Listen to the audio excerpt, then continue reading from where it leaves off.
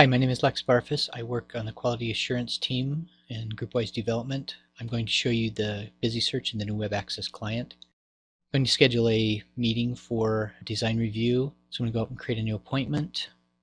I have the team members in a group, so I'm going to type that in and then select my busy search tab. You'll see that the attendees to the meeting are all listed here on the left. The red line with the clock on it is the current time. The yellow area here is the current selected time for the appointment that I'm scheduling. I can move this around to different times in my calendar. As I do that, you'll see that it will indicate who is busy at that time.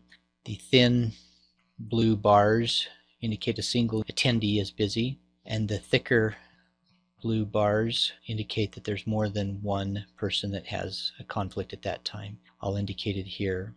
The gray areas are times that I have a conflict as the creator of the appointment. You can see that in my pop out here. I can also go to a particular user and select their name, and it will indicate when they're busy or have a conflict. The larger areas you see are those out of office times.